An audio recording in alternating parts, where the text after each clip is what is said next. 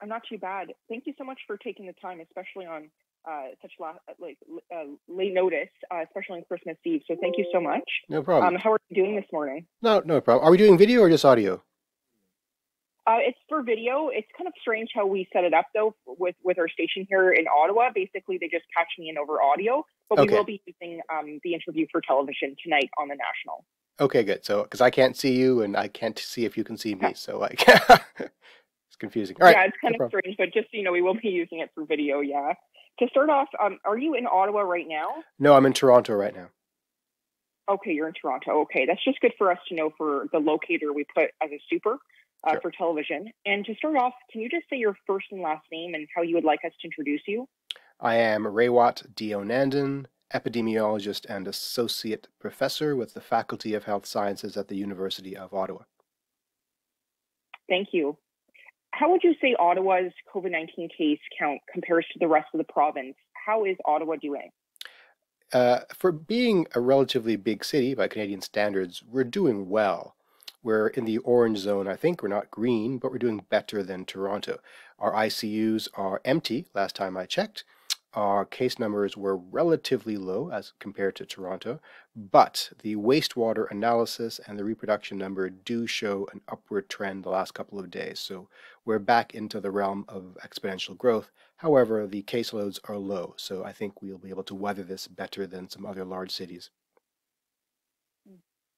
Why is it that Ottawa seems to be doing a better job at fighting COVID-19 than other major cities, as you mentioned, such as Toronto? There are many factors that come to mind. We don't know for sure, of course, and there's also this randomness factor to keep in mind that we can't really control for. Number one is we're not a major travel hub like Toronto. Look around the world, places like New York, Madrid, London, Toronto, these are places that received a lot of infection early on and continue to be reinfected by incoming travelers. While we do have an international airport, Ottawa does not seem to be having that experience. Number two, we have some advantages in terms of geography. So we are a little more remote from the clusters of large cities.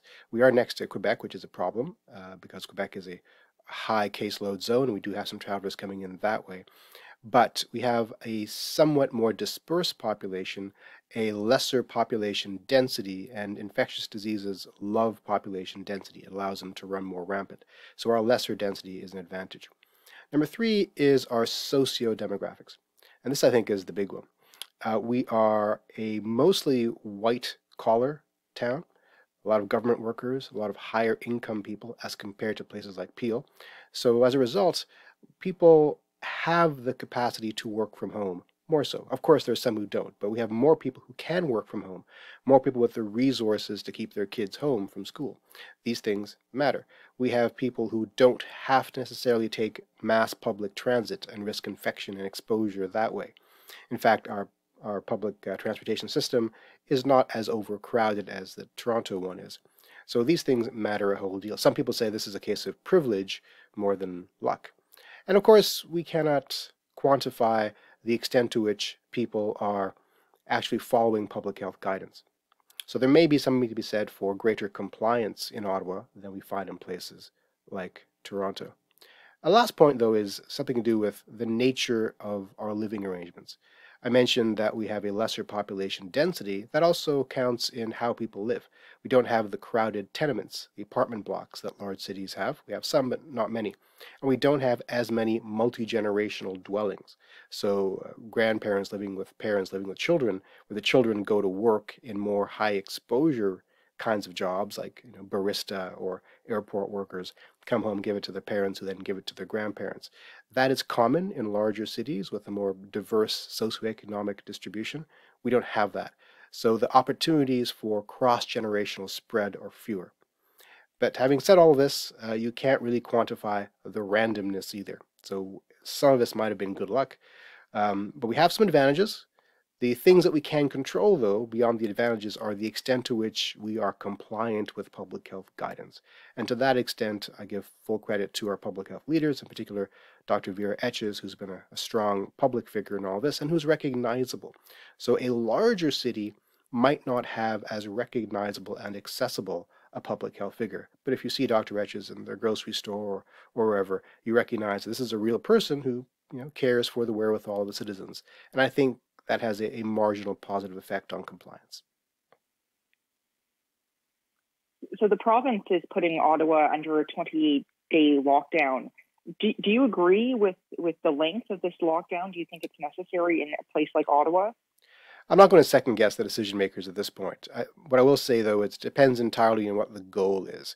If the goal is to simply have some breathing space for our hospitals and create some capacity in the ICU beds, then a shorter lockdown is more relevant and applicable, especially for places like Ottawa that don't need that much breathing space. If, however, the goal is more akin to COVID zero, where we want to drive the case numbers as low as we can and then deploy appropriate testing tools to ride out and prevent a third wave as we wait for vaccine penetration, then it makes sense to have a broader brush applied to the entire province for a longer period of time. So my answer would depend entirely on what the long-term goal is of these endeavors, and I don't think the province has been transparent about that. Yeah, our mayor and Vera Etches, as you mentioned, they're asking for a review of this policy. They're asking for a shorter lockdown, essentially. Do you think that the province perhaps should consider a review of this policy if we don't see a spike in cases in 2 weeks? I think it's important to review the policy in real time, all the time anyway, in response to the incoming surveillance data. Having said that, what do you do if you see that Ottawa is staying relatively stable while the rest of the province is chaotic? You could open up Ottawa. If that's the case, you do run the risk of having an influx of travelers from the hot zone areas into Ottawa. Again, as I mentioned, we are adjacent to Quebec, so we do run the risk of having travelers coming in from a high prevalence zone in Quebec that has more economic restrictions. So it only makes sense to me if we can also control the travel. If we can't control the travel, it's all for naught. So all this are moving targets. And again, I'm not going to second guess the decision makers. I just hope they've thought about these nuances. And if they're going to make regional distinctions like this, there have to be additional resources to prevent interregional spread. If we see a bump in cases after Christmas, what do you think of Ottawa's ability to handle that curve, given our current situation? I think we are better positioned to handle a bump now than we were a couple of weeks ago. Now the ICU beds are empty. But at all times, we have low capacity, right? We have the inability to surge as much as people might think. Now, it's possible to build more beds, and we've done so in some hospitals, but what we don't have is the capacity to magically create more healthcare workers. That is the rate-limiting step. That's the finite resource that we cannot scale up in a short period of time. So with that reality, I'm always skeptical of any region's ability to respond to a surge in cases. So it's incumbent upon us to prevent that surge from happening. Great. Thank you so much for your time. Is there anything else that you'd like to mention? Anything I didn't ask you? Nope, I think that's pretty thorough. Okay. Well, thank you so much. And like I said, this will air tonight on national TV for CBC, as well as a bit of national radio. We're going to file for them as well. So thank you so much and have yourself a good holiday. Okay, bye-bye.